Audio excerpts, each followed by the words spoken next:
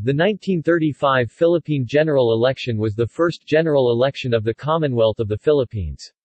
This was also the first direct election of the President of the Philippines and Vice President of the Philippines, positions created by the 1935 Constitution. Furthermore, members of the National Assembly of the Philippines, that replaced the Philippine legislature were elected.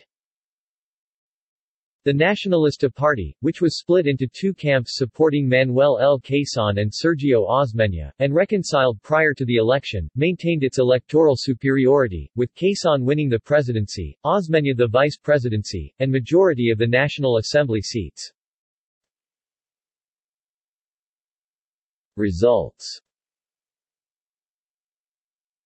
President, Vice President, National Assembly.